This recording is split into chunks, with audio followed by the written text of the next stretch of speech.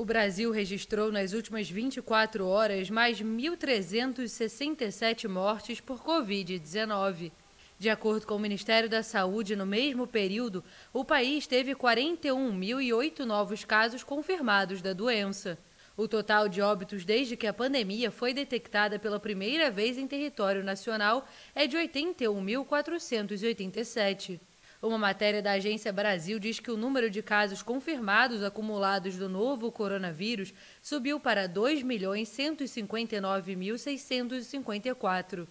A cifra é superior à população de Curitiba.